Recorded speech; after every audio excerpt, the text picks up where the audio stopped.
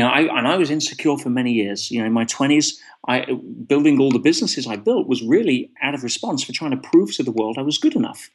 Look, will you love me now? Because now I have three companies. Or no, I still feel unloved, so now I'll build four companies. What about now? Am I good enough now? I work with guys in the Middle East, in the Far East, that it's worth $700 million that are miserable as hell because they're not a billionaire. The goalposts keep moving. They set the frame up. To love yourself for where you're at, to be okay where you're at as a starting point, and understand everybody that where they are got to where they are from being where they were at.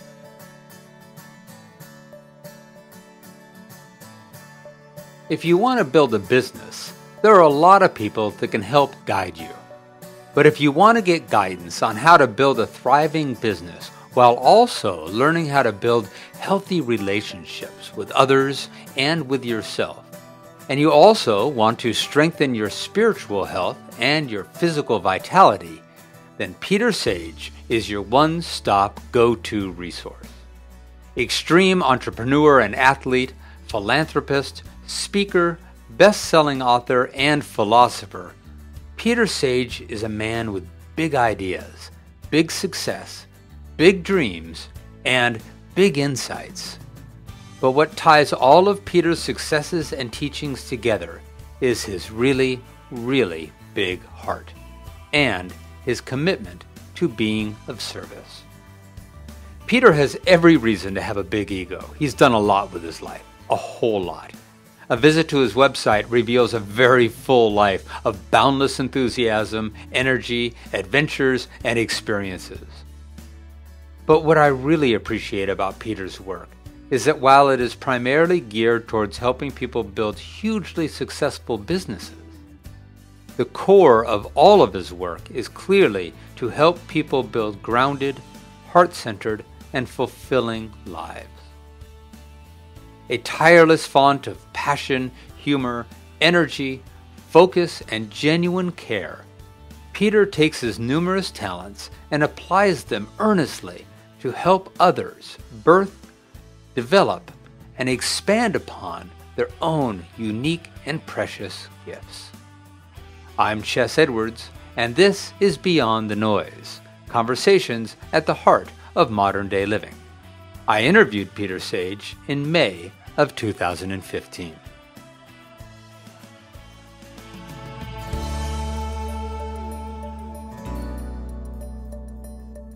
So, hello, Peter. Hi, Chess. I'm so glad you're here. Thank you for taking the time. Absolute pleasure. Always great to be able to come onto a medium where we can discuss ideas about life, the universe, and everything. Yeah, well, I gotta say, I got turned on to your work, somewhere out in the universe, right? I was guided to the work that you do, and I was really turned on by the breadth of work that you do in regards to helping people further their dreams, their business dreams, their entrepreneurial desires. But as where I find a lot of people, that's the only message they're really giving. You can make your next million, and you can build a big business, and that's of great value. But what I really appreciate about what I saw in your work was you're giving such weight and attention as well to, what is it to be human? What is it to show up in our vulnerability and in the truth of who we are, that we can build businesses upon. So you're really doing a lot of the foundational work as helping people be good human beings as well. Oh, thank you, Jess. I appreciate that. I tend to call it enlightened entrepreneurship. Oh, sweet. Okay, great. Well, see, that's perfect, because one of my first questions was, for somebody like you who deals with a large breadth of work and a different way of approaching the human experience, my question was, what is your elevator speech? How do you encompass and encapsulate what it is you do? So in enlightened entrepreneurship. Yes, I mean I've had the tagline for a while of being the extreme entrepreneur, which was kind of given to me in light of some of the crazy things that I've done in the past, both sort of business and non-business. Whether it's charging across ultra marathons or building businesses that have an out of world reach and all of that. But really, the challenge with being an extreme entrepreneur, one is that not everybody wants to be extreme. There's a kind of of forcefulness around that. There's a kind of commitment to that a lot of people are turned off by, and it's great to see those people that we tend to like to throw on pedestals and give them that kind of spotlight. But it's not really what it's about. For me, business has always been about a vehicle to be expressed the best of who we are, and that's just one different avenue of being able to do it. But I see so many business owners that get caught up in being too busy being busy for all the wrong reasons, that I like to merge my main passion alongside business, which is understanding people and human behavior, and put it into a context so that it gives meaning to both. And therefore, business isn't just the domain of capitalists to run around and make more at the expense of other people, or to destroy the planet.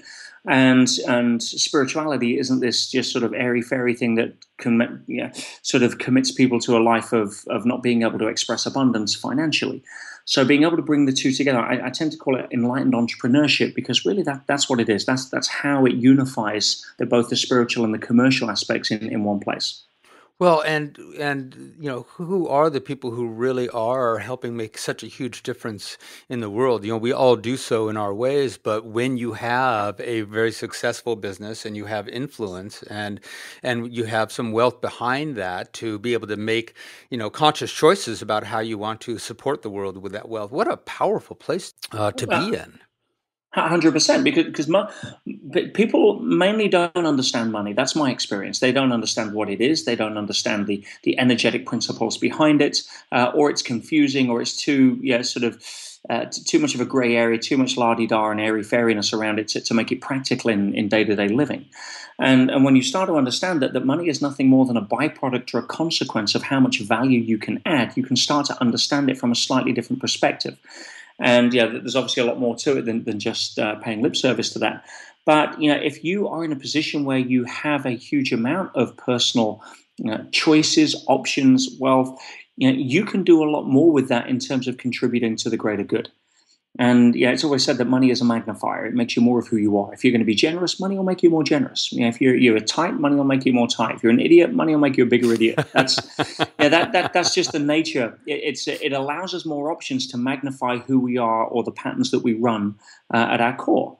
So saying that money's a dirty word, or people used to quote, "Oh, well, money's the root of all evil." Well, the actual translation out of the etymology of that particular phrase was, "The love of money is the root of all evil."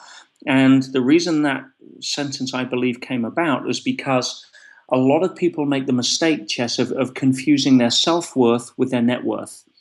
And if you tie your self-worth and your net worth together, then anything that threatens your net worth, opportunity, business deals, anything that comes along that you filter through a potential worst case scenario, you're gonna start to compromise your values around decisions on money, so that it doesn't affect your self-worth and trigger the fear that you're not enough, which is the primary fear most people have. So that's really where a lot of people have a bad association to money. They just have either a low self-worth, and therefore it's easier to justify why they don't want to have the courage to be able to swing the bat at life, or you have a situation where they've been compromised by the integrity of others around deals or situations they've been let down on or ripped off on, because those other people, rather than face a lower self-worth, which would trigger the fear they're not enough, which most people would do almost anything to avoid having to feel, they would rather just compromise their values around money and then go back on their word or not fulfill their promise. So there's a lot of other stuff we can talk on that, but in a nutshell, that's really where a lot of the bad rap comes from in terms of understanding around money. Well, and that's why I wanted to have this conversation today with you, because that's so much in alignment with the work that I do with my clients and what motivates me, and what have been some of my own struggles in the past. That idea of, do I create a world around me that validates me, that gives me a sense of who I am, or do I first discover the truth of who I am and then apply that to building the life that I want to lead? It's a big chicken and egg that not many people make the conscious choice on what comes first. No, well, we're not surrounded by a whole lot of great examples of that, are we? Unfortunately not. Although it is changing. We see that there are more avenues, and people like yourself, Chess, who have a commitment to wanting to spread the word, not because you're trying to look good or build up a viewership to try and justify a significant ego trip on ratings, but because you generally have a passion for wanting to spread information that can help people and change their lives. And I'm very much in tune with that. Thank you. Well, I got that from you. I appreciate that. And so one of the questions I'm curious about for you is, currently, what is one of your real motivating purposes? And another way perhaps to ask that is, of all the programs that you do and the different ways that you touch people and reach people and communicate, what is currently thrilling you the most? Well, I thank you for asking the question. I'm kind of smiling as I contemplate the answer, because it is a real congruent sense of where I'm at right now. Now, I've spent the last quarter of a century building what I would call traditional businesses. Some of them have been great. Some of them have failed majestically. Some have cost me an investor's money. Some have made me an investor's money, and everything in between. And that's been a journey. It's been a ride. It's been a playground. It's been an expensive college lesson, and it's been a lot of everything in between. But where I've come over the last short while has been far more focused on tuning into the truth, the gut feel, the intuition, whatever you want to call it, and that is to tell me that, look, I've made so many mistakes, and that I've fortunately made so many good choices as well over the years, that there's a lot of insight that I can help other people with, and being back on stage as a teacher is really where my calling is right now. I'm blessed to get dozens of messages every day from people around the world who I've never met that have said, "Oh, thank you for your YouTube video, thank you for the podcast, thank you for something that they managed to take out." And I'm sure it's the same with yourself, Jay. That's what keeps me doing what I do right now, is being able to add value to people around the world in a way that never before in human history have we been able to do, that allows you instantaneously to touch thousands of people's lives for the better, and hopefully leave a little ripple of contribution in the pond or the river of life. And that's where I'm at. I've got a certain gift that I'm able to give in business and personal development as a way to combine those to become more of who we are through that expression. I teach that in my flagship 3-day event. I have something called a Millionaire Business School. And when I teach the Millionaire Business School, I market it as a Millionaire Business School because that's what everybody thinks they're under the illusion that they want to become. Right. You got to meet them where they are. Right. Yeah, exactly. And it's great. I just did an MBS in Johannesburg. I've got another one coming up in London next month, and I love the event because everybody comes there thinking, teach me how to make $1 million, and I can do that. I can teach you that in your sleep. That's it's not difficult these days to go out and create financial abundance in an economy, in a marketplace that has so much opportunity and so less of a barrier to entry than there's ever been before. But most people come in thinking that's the goal, and the entire first day I teach nothing about business. It's all about holding up a mirror to discover who you are. And that's my favorite day. Again, I could teach business, in my sleep, but exposing people to the greatness of who they are and getting them in touch with that in a way that really shifts them emotionally, spiritually, practically, so that then they can go out and apply what it is that they want. And I have people come in as business partners coming in to want to double their business, which which is one of the promises of what we teach. And at the end of the first day, they shake hands and part company, and it's an amicable, beautiful, energetically, pleasant arrangement because they realize they're in it for the wrong reasons. Yeah, and I'm so glad to hear you say that, because I know that there are so many workshops and opportunities out there where the promise is, we're going to help you build this a life of great abundance. But without that foundational piece that says, if you're chasing abundance for your sense of self-worth, that is never going to serve. That is always going to leave you feeling empty at the end of the day, and you can throw as much at it as you want, and that hole is always going to be empty and probably even grow as you go. And I imagine you, Peter, I can hear it in your voice and in your enthusiasm. I imagine you walking out on that stage, and your last thought is about how well am I going to perform, or how well is this, how many people do I have in my audience, how much is this going to serve me, that it is really 100% about helping others be more true to who they are. Well, I'll be honest, Jess. Yes, but it certainly wasn't always that case. The journey is always part of the game, Yeah, and yeah. Buddha wasn't born enlightened. And people ask me, I get a lot of, I'm very grateful and humbled to get a lot of great feedback when I get on stage in front of large audiences. It's really a way for me to demonstrate the fact that I've made a connection, which is great. But people say, how do you be able to create so much connection on stage? And I say to them, well, if you really want to be a great speaker, then let me share with you in 60 seconds more than you'll probably learn in a year at Toastmasters. Because when I first got on stage, as all of us in the industry tend to follow, and it's a gross generalization, I don't know everybody, but this was my path.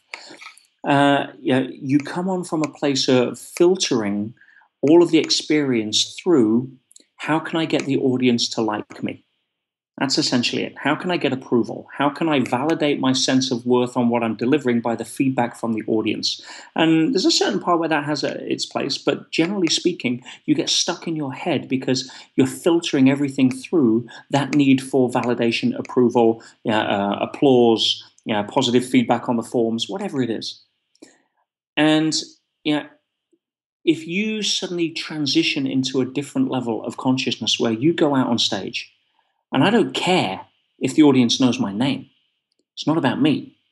In fact, chances are I want to make them feel uncomfortable, because if they're comfortable, they're never going to shift. So I'm there to challenge them on a certain model of the world that they've held true to. And as long as I believe that I'm serving the greater good, I don't need anybody else's good opinion. Yes. And the paradox with that is that when you go out actively not seeking significance, you tend to get more of it by osmosis. Well, I got to say, Peter, I certainly have suffered that and still do at times. I've got to make that shift when I'm speaking to a group in a workshop or an audience. That when I am looking at how is this going, how well is this going to go for me? I lose that connection. And as soon as I switched over and go, oh, that's right. It's about them. It's about being of service. It's about, I have this gift, this opportunity to provide some insight, some sense of what I've learned in the world. And it's not about the approval. It's about them. And even willing to be unpopular in the moment for what you believe will be the long-term greater good that serves them. Yeah. But Peter, they might not like you. if that's your outcome, buy a dog. Yeah. Well, oh man! And I heard you in one of your videos. You called it the goop, right? Yeah, exactly. Most people spend their life swimming in goop, the good opinion of other people, and it's such so inconsistent with being able to allow us to live an authentic life, because we become this giant adaptation machine. We're walking around saying, oh, if they like me this way, then I'll be this way. But if they like me that way, then I'll be that way. And there's no sense of authenticity because we're constantly trying to match ourselves to the reflection, and then you're just chasing yourself in the mirror. Right, with the hope that someday we're going to get it just right. Which never happens. No, it can't. And again, you talk about chasing the money. I've come to the conclusion over 2 decades of plus of work that it is absolutely impossible to catch the goal of fulfillment by running on the track of achievement. You're gonna run yourself into the ground, and even if it's a temporary score on being able to catch what it was you thought you were chasing, the next goal appears, because you're in that level of permanently conditioning yourself not to be satisfied with where you are. Now, in terms of motivation, that's useful for getting off your backside and getting out of a victim mode and being able to move forward. But if you're doing it to validate your sense of fulfillment rather than as an expression of going out and enjoying life, then you're forever going to be frustrated, because you'll think that the answer lies in the next goal or just around the corner, or that thing that I've just got to close and it's that close to me, I just not going to take my attention off it. And we never understand that it's a perpetual game.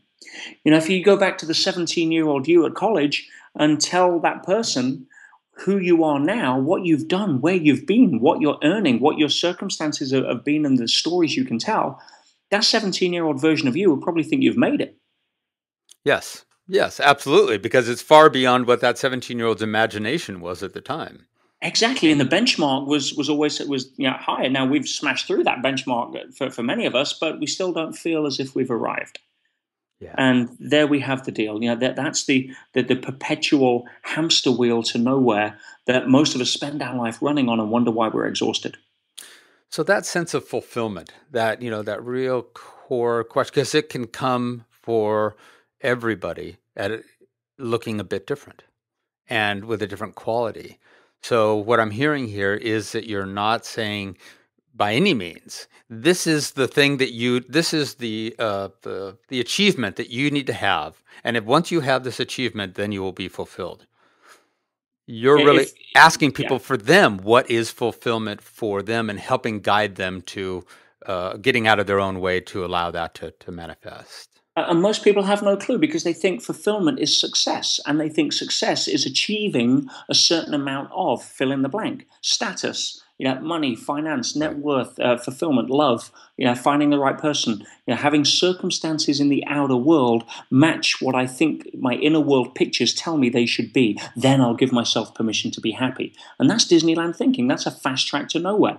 As anybody knows, you want the fastest way to unhappiness. Then try two things. One, try to fight reality because I'll guarantee you it keeps winning. Only 100% of the time, though. you know, and the second way is try to get somebody else to be, do, have, or behave in a way that you want them to be, do, or behave. Mm. And that's going to screw your model of the world like you wouldn't believe. Because then, if we come to that awareness, most people are faced with the fact that, well, hang on a minute. That means that I can no longer hide behind the excuse of, well, if only they were this way, then I'd be happier. It does put all the responsibility on us, doesn't it? Of course, which where else would you want it to be? If it's not on you, you can't control it. You're just right. completely screwed. We're abdicating. Otherwise, we're abdicating our lives to others. Yeah, let me coin flip and see how well reality treats me. Yes. Yeah. That's no way to live. Not when you are given the power of being able to choose your state, being able to choose, what sets the game up. It's not the values, Chess, that most people have. Most people have fairly good modern values. I mean, most people don't go around murdering each other and stealing and what have you. You're going to get a few people in society that follow that model because out of desperation or just having a weird sense of right and wrong. But essentially, most people have a decent set of values. The problem is not in the values. The problem is in the rules that we have around what has to happen in order for us to experience internally those values. To give you a very simple example, let's take health. Health is a value a lot of people have. Unfortunately, not as many as probably should, but it's just my judgments there. But health is a great value, and you have two people that value health immensely. But one of them has the game set up that says, something, I've got to eat organic food, train in the gym 4 times a week, have 10% body fat, and a resting heart rate of 4, whatever it is. And then I'll choose to feel healthy. And you have other people that say, something, I choose to feel healthy when I drink a glass of water. And they have easy access to it. They set up the rules in a way for themselves because nobody voted on those rules and apart from us. Now, and a lot of people set up the game so that it's very hard to experience what they most want to experience. And a lot of people have it set up so it's easy to experience what they don't want to experience. Rejection. What happens for you to feel rejection? Oh, well, somebody's got to disagree with me. Well, guess what? The chances of that happening are somewhere plus 100%. Yes. Whereas somebody else says, well, I don't like rejection either, but the way I experience rejection is if 50 people within 30 feet of me all reject me within the same 20 minutes, and then I'll choose to feel rejected. Maybe something's going on then. Yeah, right. We'll call that feedback. Right, right. But until then, no, because we get to choose the rules of how we set up the game. And most of us are walking around with a set of rules that are picked up from secondhand rule shops that we outgrew on beliefs that no longer serve us, that we've never re-questioned. And we walk around with this screwed up model of the world, wondering why we're not happy, fulfilled, joyful, and at peace. Because we listen to the news that tells us what has to happen in order for it for us to give ourselves permission to do that. And there's no exit strategy for people out of that game. Well, this brings up an interesting point. I was perusing your website, and I will admit, I found myself at one point going, Wow, look at what Peter's done, right? He's done this, he's done that. Obviously, a boundless amount of energy and enthusiasm and creativity, and you're speaking about a life, the true life that you've led, and here's a lot of the successes and ways that you're showing up in the world. And there was a part of me that started to feel a little depressed. Now, I know that's not your intention, but it's right. But it was just what I was doing was I was starting to look at the contrast frame. I was comparing exactly, and I was saying, "Oh, those are the rules that everyone plays by." And it's like, no, you're right. I get to set up my own rules. So I went on a walk. I sat in my meditation, and then came back to, oh, that's right. This is my life, and I get to choose how I lead it and what's important to me and what is of value to me. But yeah, I started to compare and started to actually adopt your values rather than really recognize and be honoring of my own values. And well done for catching that, because so many people, I get people come and say, "Oh, I want to be the next Peter Sage." I'm like, "Well, you can't, because I'm already taken." Yeah. And I while I appreciate and I'm humbled by the complimentary intent, the only thing that we can do in this world, Chess, is be the best example of ourselves that we can be. Case closed. Yeah, exactly. Yeah, and the second you start trying to be somebody else's example, or better than somebody else, or compared to somebody else, or this, that, and the other, you step straight off your truth and you start walking a line of fabrication. You start walking a line of inauthenticity to make up for insecurities in ourselves that we highlight through comparing to others when we really don't know what the deal is. I was insecure for many years. In my 20s, building all the businesses I built was really out of response for trying to prove to the world I was good enough. Look, will you love me now? Because now I have 3 companies. Or no, I still feel unloved, so now I'll build 4 companies. What about now? Am I good enough now?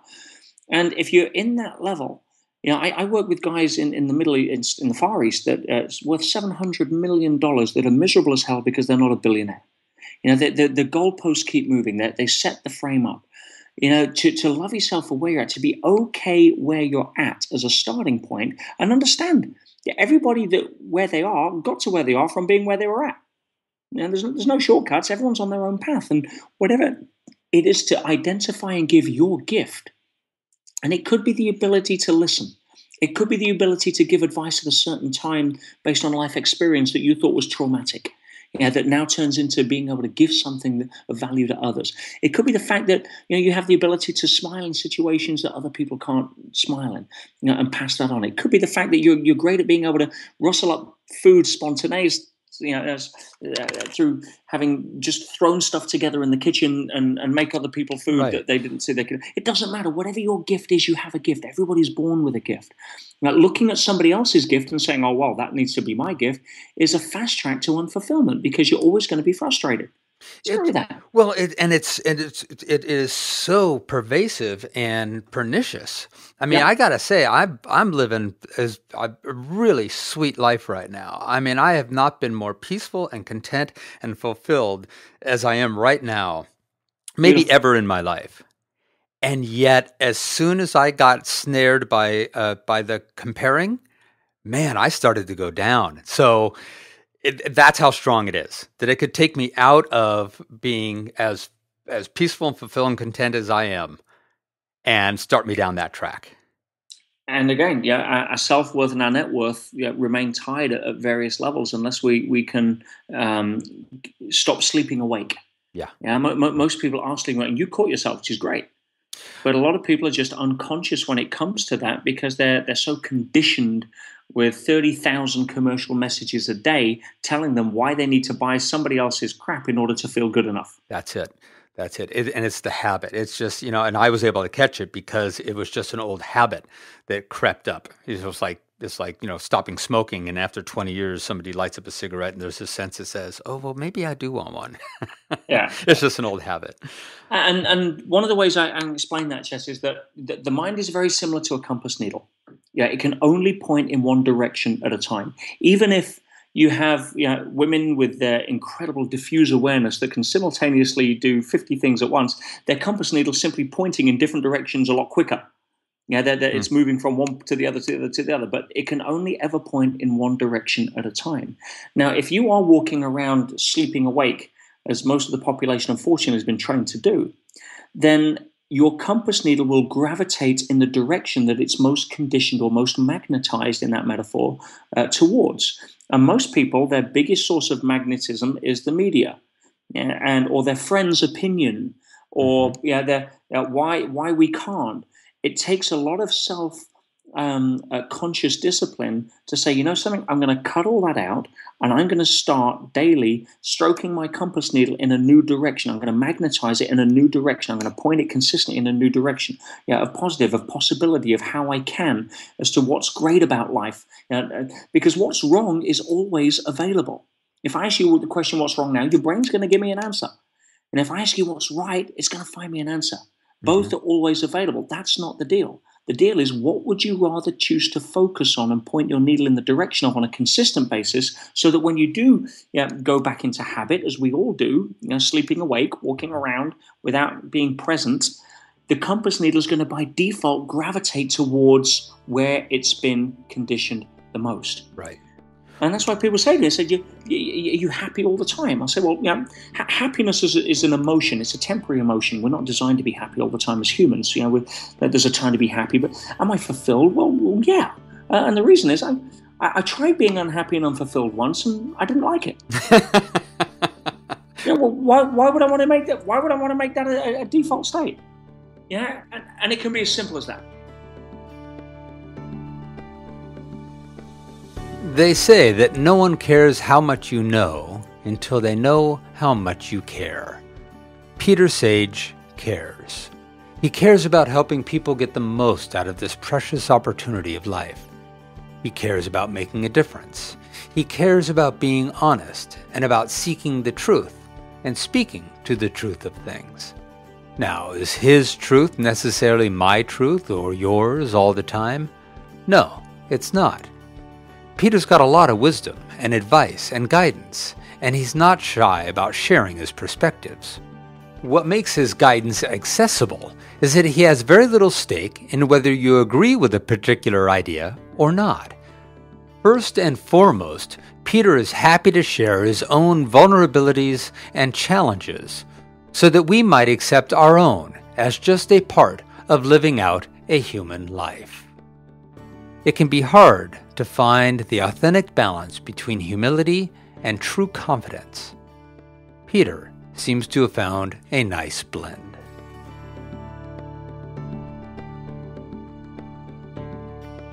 Where, Peter, do you still get lost? Where do you still get trapped, triggered, where you need to catch yourself? And what is it that brings you back? That's a great question. I have to say that in normal day-to-day life, it's very difficult for me to get emotionally hooked into the sort of story, because I see it as a byproduct or a consequence of my previous thoughts. Life in the outer world follows the inner world, but there's a delay. It's just what's called the quantum to Newtonian transition point. And it could be, depending on the quality of signal you're broadcasting and how aligned you are, it could be anywhere from a few moments to around about 8 weeks. But generally speaking, most people's circumstances of their life reflect the quality of thoughts in their inner world over the last 6 to 8 weeks. That's just we know that now in quantum physics. It's not even up for debate. Right. But from so the outer world rarely hooks me. It rarely hooks me. I mean, we're still human. If there's one area that would probably magnify that more than anything other, it's probably in the area of personal relationships, intimate relationships. You've got 1 + 1 = 11 there, and it could be -11 or +11 pretty quick, depending on on where you're at. So obviously, living with somebody, and I have my fiance Thea. We recently got engaged. We're getting married next year. She's the light of my life. And so being in a situation where you're in a personal relationship, that's probably far easier place to test somebody who's can slip unconscious than, for example, a business deal. So because you've got different levels of emotion involved. especially if your net worth and self-worth are unhooked, then, if I lose a deal, I lose a deal. There's always another deal. But if you have a situation where you're dealing with people you really care about and there's unconditional love on the table, and then, that's easier for you to potentially get hooked. So sometimes, you may catch yourself, or Thea and I may catch ourselves in a situation where, we snap, or we're short, or we're based on a reflection of the emotional state or exhaustion or whatever we're in, or just in a different box. But we very quickly catch ourselves. It's very rare that we'd go down a situation, especially with the women, because women are emotionally diverse creatures. They're beautiful. That's what makes them who they are. The power of the feminine is always in motion. It's like nature. It's the weather. 1 minute it's a calm, wonderful, kickback on a tropical island. Next minute it's a freaking hurricane for no reason whatsoever. We love them for that. Yes. That's the nature of the feminine. Learning to appreciate the beauty of the weather, rather than complain if there's a storm, rather than appreciate the flowers that love the rain, is something that a lot of men unfortunately aren't aware of, and they miss that aspect, so they get into fix-it mode, or run away. But from my side, what keeps me on my toes is definitely more the personal aspect of the relationship right now. That's what forces me to stay present. And if I find myself being sucked in, I have to remind myself, whoa. Stay present, send love, be in the space, or learn to be in the space of uncertainty around that, and come from the right place. And the weather usually will sort itself out.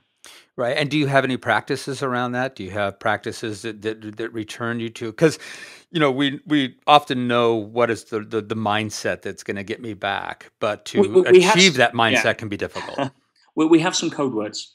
And so, if we find ourselves getting sucked into a bit of a negative whirlpool, one of us will usually call a code word, and that's usually for us to take a couple of minutes out, come back to love, come back to presence, recognize that it's not about us, it was just about the emotional pattern that was running at the time, and remind ourselves why we're here.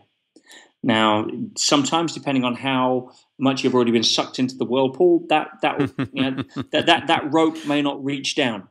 Right. But that's part of being human. It's part of the game. As long as you can come afterwards and not carry that level of resentment, but have the ability to turn your past into wisdom and see where you can learn from that, or why did I get hooked so badly, and what was really going on, and ask yourself better questions rather than sit with the surface level of story and blame the other person or beat yourself up because you didn't do this or that. Then there's always room for lessons out of that. Very much the actual witnessing. Okay, what's really happening here? And I heard a wonderful quote by Michael Brown, who wrote the Presence Process, and it's that drama occurs when we ask others to give us what we haven't learned to give to ourselves. Beautiful. I love that. And so oftentimes that's the case. You're not showing up or responding in the way that makes me feel safe, secure, loved, worthy. And then it's like, oh, that's right. It's not your job to make me feel that way. Yeah. It's a bonus when people smile back at you in that. But if it's your only source of feeling loved, then we're kind of done for. We've again abdicated our responsibility to someone else. 100%. You cannot give that which you don't have. Yeah. You've traveled all around the world, and I know you do so much charity work and building resources for impoverished communities.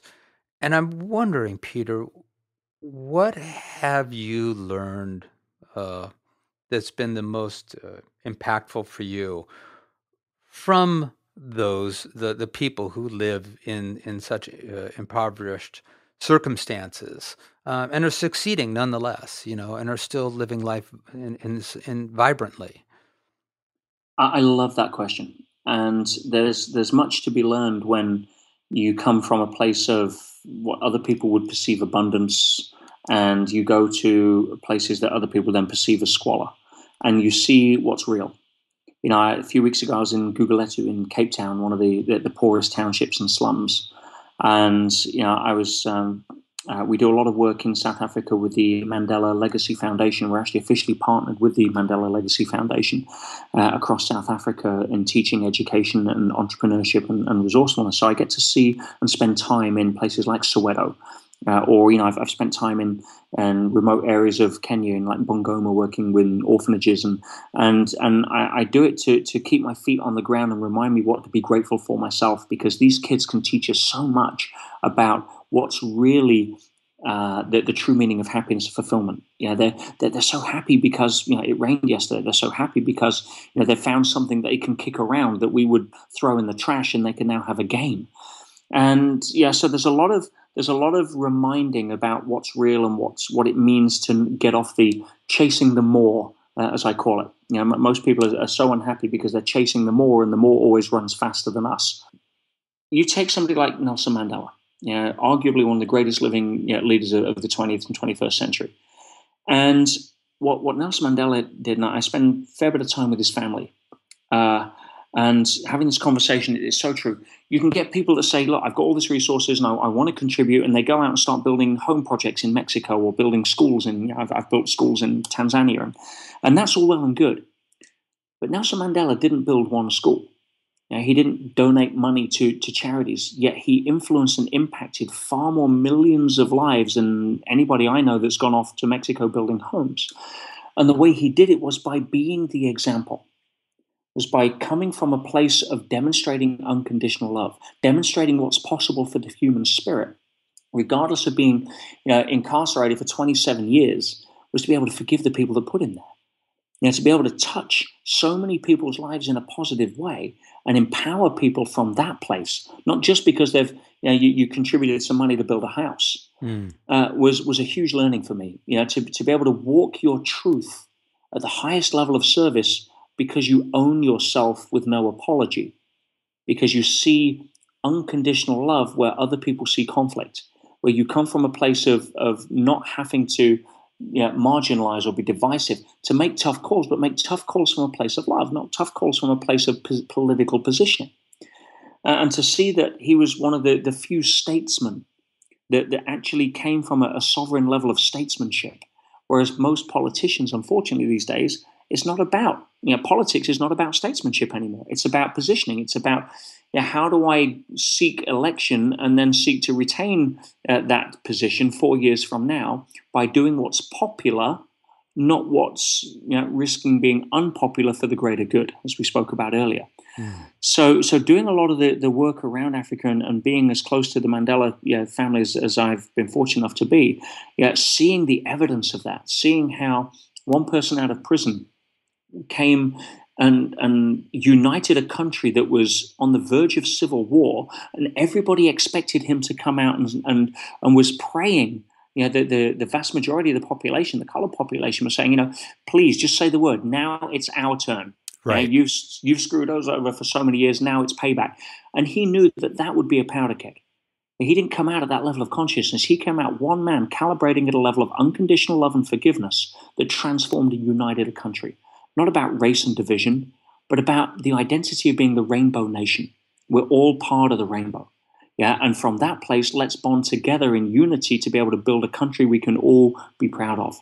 And that was incredible. That's one man being able to demonstrate a level of power, integrity, regardless. And we see it in America, Martin Luther King. Standing up for what he believed in from a place of unity, unconditional love, and not willing to be at the base of being divisive. Non-violent opposition like Gandhi. And you see these people that created this space for millions of people to have hope and take themselves out of poverty without having to run around and donate to charity or do a fundraiser or build a house or what have you. So on that side, it's been a real eye-opener doing the charity work that I've done.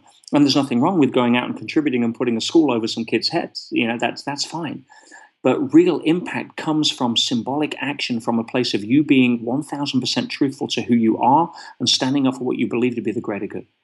And it's so pernicious, the ability of status and wealth and power to start to blind people to their original core values. If they haven't really asked themselves the powerful questions of what do I believe in and what's the most important to me. And I find it astounding that typically it is those who have had everything taken away from them who really find the power of their truth. 100%. Yeah, that's a great leveler. It's the famous quote, true wealth is who you are when you've lost all your money. Yes. Yeah. And from that side, you can start to get in touch with what is real. Bearing in mind that the only place in the universe that money actually means anything is in the mind of man. Nothing else keeps track of it. Yeah. Exactly the same as time. What would that look like to you, Peter? So everything's stripped away. Well, You're back to basic essence, and you've cultivated a real sense of what's important to you. it's about being able to contribute that. Money is a byproduct or a consequence of you adding value. Otherwise, you're sitting there in the gym saying, wow, give me the strength, I'll go lift the weights. That doesn't work. But it's also understanding something else, Chess, and this is it. I told you we're just on tour in South Africa, and my lady Thea, we were off swimming in one of the rivers. We did a tour of the Eastern Cape, some of the backwaters and little places that not many people go. And we were stopping and swimming in these incredible rivers and lakes and canyons, and we got out, and all of a sudden she looked down. She said, "Oh my goodness, she'd lost one of the stones out of her engagement ring." And it's quite an intricate ring. I'm very proud. I designed it myself. Tiffany's in New York, and it looks great, and it's a symbol of my connection to her. But one of the stones was missing, and she got all upset and panicky, and she was wondering what I was thinking. And I'm like, "Well, honey, you got to understand something. It wasn't yours in the first place." She's like, "Well, what do you mean? You gave it to me." I'm like, "Well, yeah, I don't mean it's somebody else's. I mean, that stone's been around for 20 million years. That stone's going to be around for another 20 million years. What made you think you owned it?" Yeah, and money, if we see the fact that money is something we own, we start taking on a positionality. Whereas recognizing that we're just custodians of it. Whatever money's in my bank's not mine. We're just custodians of what we currently have access to or control of at the moment. Just like your kids, you don't own your kids. You may be responsible for them until they're 18 legally, but you don't own them. So that you don't own the money you have. You're just a custodian of it, which allows you the best way to bring it up and utilize it. And so for me, if I lost everything tomorrow, it'd be a damn good excuse to go again. And the river always winds, so let's see what's going around the next bend. That's the journey. You're never going to take it with you. No, so what's the score? Yeah. The only people that tried that were who? The Egyptians. And what happened? We dug it up and stole it. That's true. This is true. And there's a quote that says, "You never see a luggage rack on a hearse." Exactly. On a hearse, taking you to the graveyard. It's not going to happen. So why get all fussed out over it? If my path in life, my truth is to have the reset button pressed right now financially, it's because there's something that I'm looking to take on it, which is a different position. And let's be honest, what's the worst thing that can happen in this day and age? You can't starve to death. Try it. They'll force feed you. We're living in a time where there's so much certainty around that, but so many people are miserable because they've got their self-worth and net worth tied together, and they believe that money is this conceptual thing you've got to chase after, like chasing after the strength before you lift the weights. Right. That's not going to work. And accumulating it rather than being let it moving through us. Exactly. Utilize it correctly, allow it to flow, and you'll start to see that more comes. And that's not just a go away and tithe, and there's a lot of truth to that. Money will grow if you utilize money correctly, and there's so much information around now. There's no excuse to be financially illiterate. 50 years ago, there was no internet. There was no, you had to get access to different levels of mentorship and custodian around money. But now there's too much information. Tony Robbins just wrote a brilliant book, Money Master the Game. You've got Robert Kiyosaki. There's so many people out that teach you. Right back to The Basics of the Richest Man in Babylon by George S. Clason, written in the 1930s. Beautiful book that teaches you everything you need to know about how to manage money as a psychology of wealth. There's enough information around there for people to stop making the excuse that they think they're not enough because they don't have enough. Right. Which then brings us perhaps back to the idea that with all that information out there, why do people still get so stuck? And it really is around the myth that their worth is tied to their abundance. Absolutely. As I say, give up the game. Who you are is way more than anything you will ever have. What would you say from your travels and all the different organizations that you have connection with and the different populations that you encounter? What are you seeing as being to you kind of the most inspiring change that you see happening in the world, whether it be physically what's happening in the world in the ways that people, are engaged with each other, or in mindset and in understanding and consciousness? What's inspiring Well, you the most? it has to be around the area of opportunity and barrier to entry. Mm. On the Millionaire Business School, 3 days, I teach people how to start a business with no money, how to double their business without spending money, how to create an army of raving fans, all of which is so much easier today than it was even 5 years ago. The amount of technology that's around now means that you can get a kid in the slums in Mumbai, that can create $1 million business, from a smartphone, and that's never been available in human history. So the fact that the opportunity is there, the fact that we have so much instant access to knowledge, and the challenge obviously with that is that most people are drowning in information and starving for wisdom. It's about being able to find the right kind of knowledge to be able to apply that. But we now have a choice. We're living in a time in human history where we can choose where we want to live. For the vast majority of people, you want to improve your life, improve the people who you hang around with. And we now have that choice, whereas before we didn't. It was always either the village or the school or what have you. No, we now have a choice of who we want to hang around with, whether it's online or whether it's offline.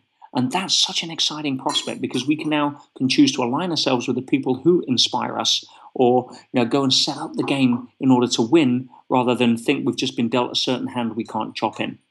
Yeah, that's such a powerful perspective because it's so true. That yeah, if you were born in a village and that's it.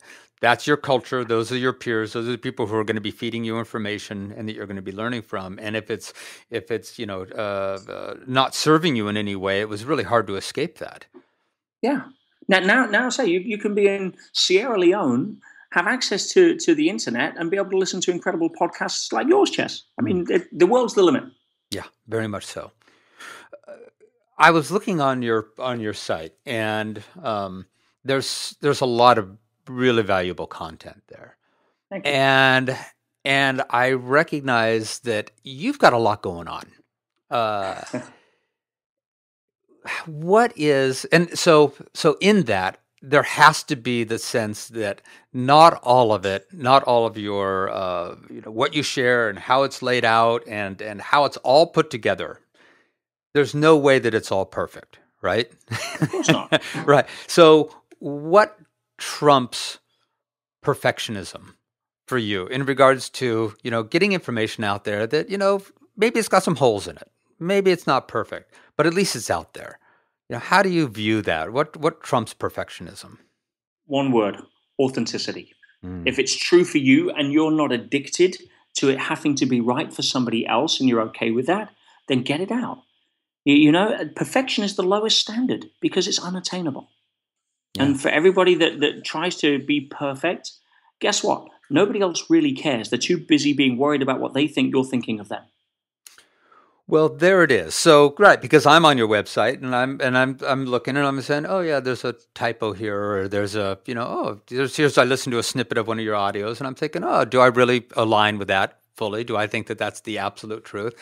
And there was no sense of me that was in thinking, oh, well, Peter's less than because I don't agree with all this. There was just a sense of, right on, man. Here's somebody out there who's just doing everything he can to be authentic and speak whatever truth makes sense to you in service to others.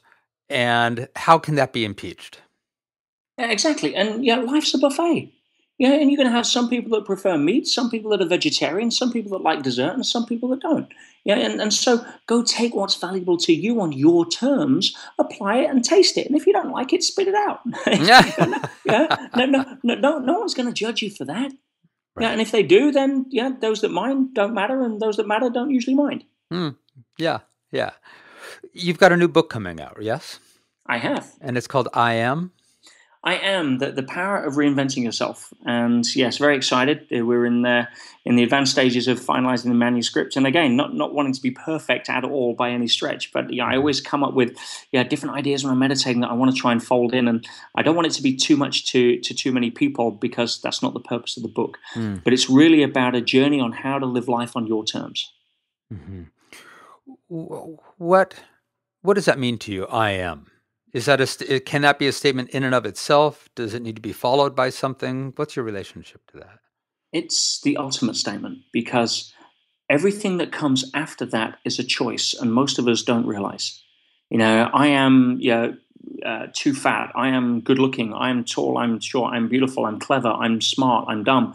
All of the labels that come after that either have been given to us, and we forgot that they were Velcro instead of super glue that we think that we wear them around with, or they're trying to make up for insecurities or trying to reach a goal that's unattainable. And until you can be comfortable with "I am" full stop, then you have freedom to choose your label. Then you have freedom to actually understand that is who I am. Yeah. Yeah. Just I am. Now, once you're there, then everything else can stop. The games, the drama, the positioning, the insecurities, the fantasies, all of that stuff, and you're free to choose. Because our identity is the ultimate sense of how we behave. It's the ultimate sense of how we hold ourselves. Mm-hmm. I am. And there's a difference with that. It's a powerful process. Everybody has their sense of who they are. I am a smoker. I'm a non-smoker. I'm a vegetarian. I'm a parent. I'm a coach. But those labels, consciously and unconsciously, govern our reaction way before the conscious mind jumps in. And it's what the unconscious then offers to the conscious mind really to choose from. Mm-hmm. So getting our identity right, or at least consciously being able to choose it. I have a sense of who I used to be on the business front. I was a dynamic, unstoppable entrepreneur that ate challenges for breakfast, let problems in a single bound, made money while I slept, and changed the world for the greater good. That was my sense of who I was as a business person. Now that shifted. I now have a different sense of who I am. I am a divine and guided soul who acts as an open channel to God's wisdom, a powerful agent for positive change who was born to reveal the greatness in others. That's my statement on who I am right now. Yeah. And from that place, I lead a very different life. I'm not chasing the do and doing 130 hours a week and building companies around the world and doing all that kind of stuff. Now I'm shifted. There's a different sense of purpose, different sense of grounding. And we have different senses of who we are and I am throughout our life. It's okay, but consciously choosing that and being okay with the authenticity around it being your truth and not having to justify it to anybody else is where the power lies. And that's what the book is showing people on how to basically get to that place and use the rules of life as we know them at a quantum level, at a spiritual level, at a practical level, to be able to create life on your terms. What would you say, Peter, might be 3 really good questions that we can ask ourselves, whether it be every morning or sometime during the day, or just in our sense of awareness? One of the most grounding questions you can ask without a doubt is, what am I grateful for right now? Gratitude gives a very different electromagnetic signature to virtually any other emotion other than unconditional love. And most people can't access unconditional love because they don't have a reference for it. Now, our earliest memory is conditional love. And you behave the way mommy and daddy want you to behave, and you get rewarded. And if not, they use withdrawal of love as a way to basically steer that level of behavior. And it's not right or wrong. It's just the model that most of us grew up with. So the only thing it does, it doesn't give us a good reference for unconditional love. So gratitude is something that's far easier to access, which is why I tend to use that. But what am I grateful for right now? If I ask the question, what are 2 things you were grateful for yesterday? Chances are you could answer that question. But the problem is we don't capture it. And unless we spend time visiting that in the present moment, it's not going to condition the compass needle to point in the direction that is of service to us. So that would definitely be a question. Another practical question I would ask is, what is my real outcome for what I'm about to do? Most of us get caught up in to-do lists. Most of us get caught up into, what have I got to do next? And we come up with this stressful daily ritual or plan or what have you, or task list. And so I tend to ask a better question. Asking a question, what is my outcome, will shortcut most of those to-dos into something that focuses you on the bigger picture. To become outcome focused rather than to-do focused is a technique that helps a lot with time management too. Absolutely right, because then if I know what my outcome is, now I can look at my to-do list and say, oh, to achieve that outcome, really here's the priority that's going to move me toward that in the most efficient, effective manner, rather than maybe these other 5 items that need to get done, but they're not really going to help achieve this outcome that I've decided upon.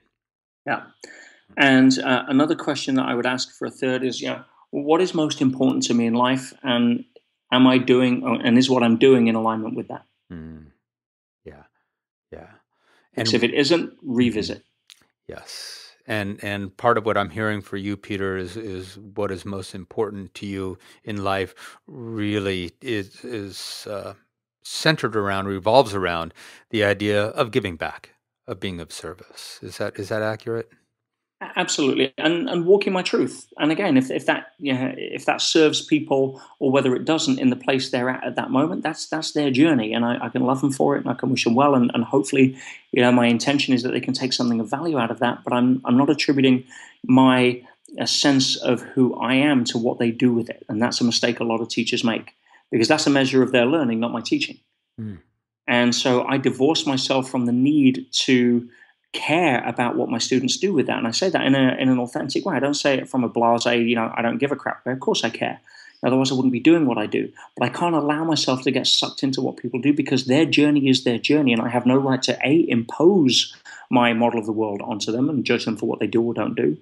And B, I have no right to judge myself for where they're at on their journey, and how my interaction, or the fact that we cross paths, and whether they're better or worse for that is, and how that affects me. So, that's really where I sit with myself right now. And the more I withdraw from the need to impose that, paradoxically, the more messages I get from people who hopefully have been able to benefit. Yeah, need gets us in a lot of trouble. that sense of I need, rather than I am enough and I just want. I want more. Sure, I want more. I want more, fun, more engagement, more this, more that. But if it's driven by a need, that really gets us in trouble. 100%. And if there was one phrase I could leave the listeners with here, that I would encourage them to tattoo on the inside of their eyelids, and then on the inside of their heart. It's coming to the truth that you already are that which you seek. There it is. And if nothing else, right? If nothing else, that is going to give us the most freedom. Because then you're free to go play and do what you want and make $1 million, or find the person of your dreams, or what have you. But you're doing it from a place of now that's something that you want to do because it's part of your passion, not because you need to do it to validate yourself and prove to your parents that you were worthy of the attention that your big brother got instead of you. Thank you, Peter. I always love the end of the interviews, because it really always brings it down to, okay, what is it? Everything we've been talking about, what is the really core foundational understanding, belief, mindset that's going to, hold it all together? And that's it right there. Yeah. Thank you. I really appreciate you taking your time. Absolute pleasure, Chess. And again, thank you for giving me the opportunity and the medium to be able to express some of my thoughts to people that, hopefully I'll get to meet one day, or at least hear from, and in a way that magnifies my reach through you. So give yourself a pat for that too. Appreciate it. Thank you, and I'm glad you're out there. And I'm really glad. One of my favorite phrases you used during the interview, oddly enough, was you said, "There are many times I failed majestically." Absolutely. Hey, if you're going to fail, do it in style. So for all of your failures, for all of your successes, just for all of you and how you show up, thank you. I appreciate it. Pleasure. Much appreciated too. All right. Thank you, Peter.